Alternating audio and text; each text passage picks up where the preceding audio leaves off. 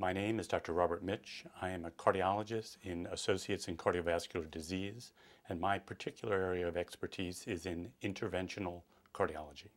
Interventional cardiology is that area of cardiology where we attempt to utilize catheters to diagnose the presence of heart disease and to use catheters to treat the heart disease. A major focus in interventional cardiology is diagnosing patients with coronary artery disease, blockages in the coronary arteries, and then relieving those blockages utilizing catheters with balloons and stents. Emergency angioplasty is utilizing catheters to treat patients with coronary blockages which are causing heart attacks.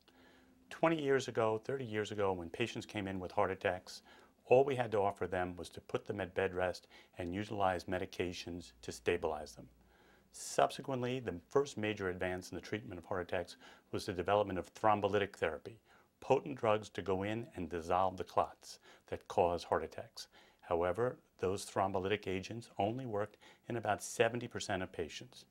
Over the last 15 years, it has become clear that the best therapy for patients who are having a heart attack is to take them to the catheterization laboratory, do an emergency angiogram, identify the blockage, and relieve the blockage with balloons and stents as quickly as possible.